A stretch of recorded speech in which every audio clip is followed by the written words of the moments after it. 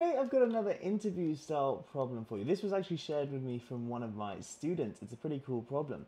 We've got a 3 by 5 chocolate bar like so, and we've got two players, player A and player B, and they're going to take it in turns one by one, snapping this chocolate bar down either one of these vertical lines or one of these horizontal lines like so.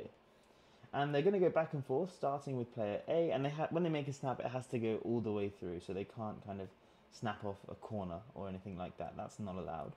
And they're going to snap that, let's say this piece, and they'll take this piece, and then they win that for themselves. Hooray!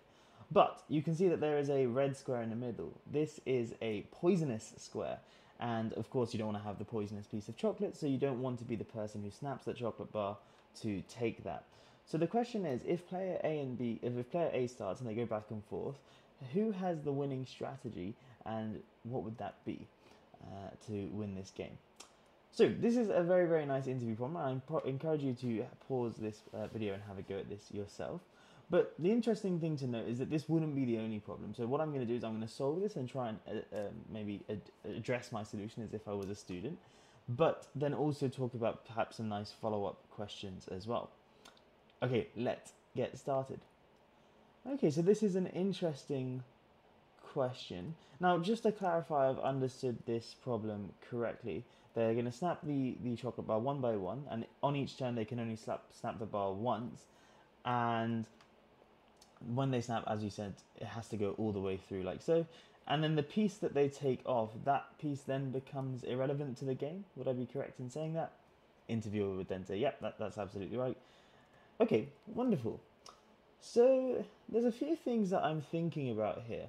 So firstly, I could just play around with this and just see what happens if player A does a move, then B, then A, then B, and A, and then so on, and see just from this scenario here who would win. I guess another thought I've had here is we could just look at a smaller grid first. 3 by 5 is not too big, but this would obviously be easier if this was like a 2 by 2 grid or something. And the other thing that perhaps I'm thinking about in this case is there's a lot of symmetry here, because obviously our poisonous square is right in the middle, so there's a line of symmetry here, but also a line of symmetry here as well. So I'm thinking if that could be useful, especially given that there's two players. This is actually reminding me of another problem where the kind of aim of the game is to place pepperonis on a pizza, and the last person who can't, or the first person who can't place another piece of pepperoni on the pizza loses, and in that game the pepperonis can't overlap. But anyway, the reason I'm bringing that up is because the strategy for that game was to exploit the symmetry of a circle, and I'm thinking of something similar here. And in that problem, the second player kind of just matched what the first player did, so I think that could be useful here. So I think player B would always win because of the symmetry here. So again, provided they play optimally, so it doesn't really matter what A does. If A, let's say, decides to cut here, the idea is B will just do the symmetric counterpart to that move. So here, that's a vertical line, so if I reflect that vertical line down this line of symmetry here, B is then going to cut down here. And the idea here is the invariant is the fact that the grid after B's turn will always be symmetric. And so therefore it should never be possible for B to lose. So let me just quickly summarize that. B is just going to do the symmetric counterpart of whatever A will do. And in doing so, once B has done their move, the grid will remain symmetric. Because what A does, B is going to copy on the other side, the grid will remain symmetric. And then eventually, A will, let's say we've got down to this kind of rectangle here. A will, let's say, cut there, and B is going to cut there to leave the remaining grid symmetrical. Obviously, it's just the one poisonous piece, and then A has to take that and lose. So let me just maybe, just to also convince you one bit more, just give you another scenario. So if, let's say, A decides to cut down here, or let's say A decides to do a horizontal cut there, then B is going to do the same kind of corresponding horizontal cut there.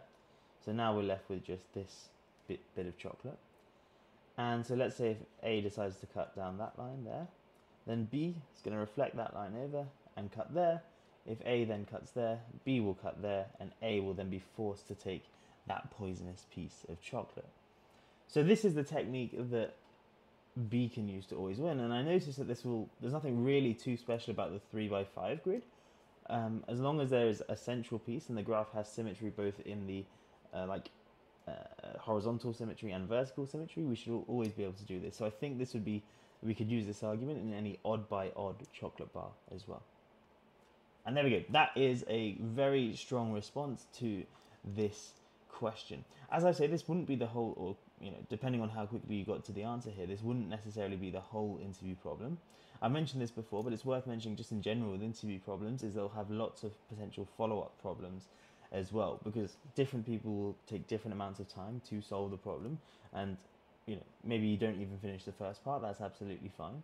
Maybe you do finish the first part, you move on to the second part, move on to the third, move on to the fourth. They'll always have follow-up things ready for you. Now, what I think is also useful to do in your final few days of preparation is when you are doing problems, have a think about how you could extend them, or more particularly, how could the interviewer extend them? What potential follow-up problems could they ask? So, for example, in this case, we've got an odd by odd, or we've kind of dealt with the odd by odd case. What about odd by even? Who has the winning strategy then? What about even by even? And you'll find that that's actually a very interesting question, or I think it's an interesting question. So I encourage you to explore that. Maybe here we could have two poisonous squares as well. That's another way to extend this. So what if we had two poisonous squares, or we moved the location of the poisonous square so it wasn't in the middle anymore, it was maybe in the corner or on the side or somewhere else. So there's lots and lots of ways that we could generalize this. I encourage you to play around with it. Anyway, we'll finish there for today. If you have got your interviews in the next couple of days, best of luck. I know Oxford are doing a lot of theirs next week, so best of luck if you've got that. And if you've already done yours, sit back, relax, and have a lovely festive season. Take care.